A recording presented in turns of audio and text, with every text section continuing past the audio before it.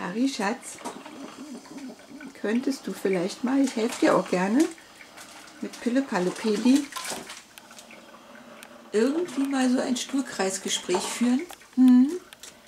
Peeeeeli, wieso bist du denn jetzt bitte in diesem Schrank? Der ist keine 2 Minuten offen gewesen.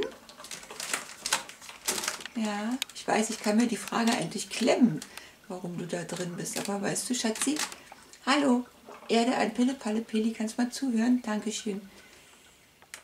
Wir kriegen da irgendwie ein kleines Problem, mein Süß. Entschuldigung. Ja. Mausebein. Ich glaube, da ist irgendwie so eine kleine Grenze. Es gibt so viele Möglichkeiten, ein neues Nest zu bauen. Schränke und Waschmaschinen sind nicht so eine tollen Plätze, finde ich jedenfalls.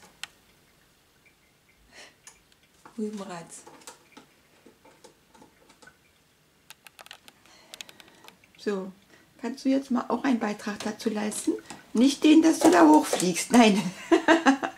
Weil, horche, du kannst gerade nicht so wunderbar fliegen.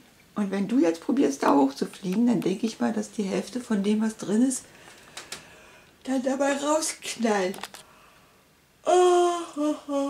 Welch nette Überraschung am frühen Morgen. Taribär.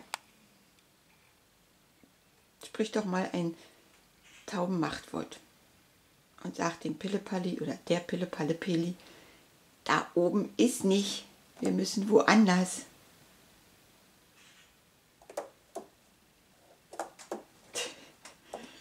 Ich sehe schon, wir sind hier mehr 2:1.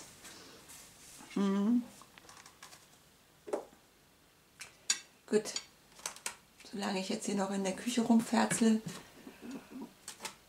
kannst du da einen Moment sein? In der Hoffnung, du kommst von selber wieder raus. Ja?